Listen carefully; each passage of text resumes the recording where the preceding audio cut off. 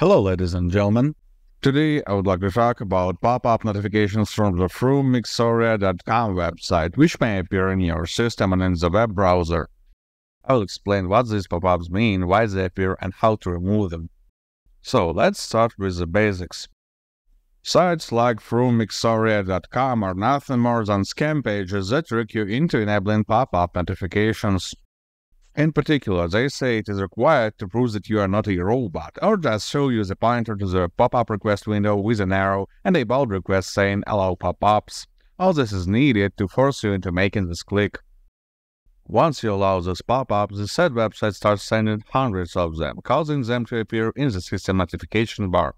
They clutter your desktop and web browser, making it hard to concentrate on your tasks. To make the matter worse, such ads contain disgustingly clickbait and irrelevant things probably picked up by your location. But distraction and cluttered system interface is actually not the only problem.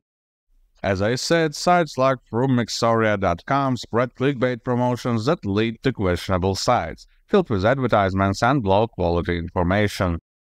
On these sites, you will eventually get a phishing page that will try to lure out your credentials. On top of that, the ads may promote not a site, but a program that claims to be capable of downloading more RAM or a more powerful processor.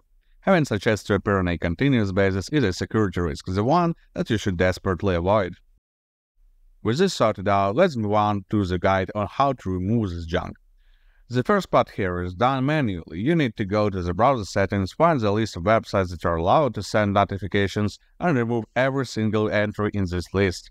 But this is not the end of the story, especially if you were living with this ads for quite some time.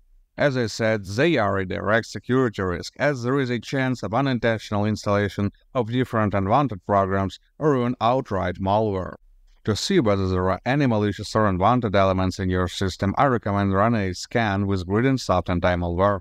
A standard scan option will be enough. It will check the entirety of system volume, making sure that these nasty ads did not bring anything bad. This can take just a few minutes.